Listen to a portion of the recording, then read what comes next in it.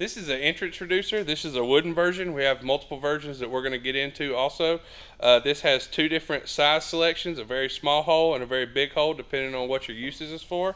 But basically it just fits right in any main front of a beehive.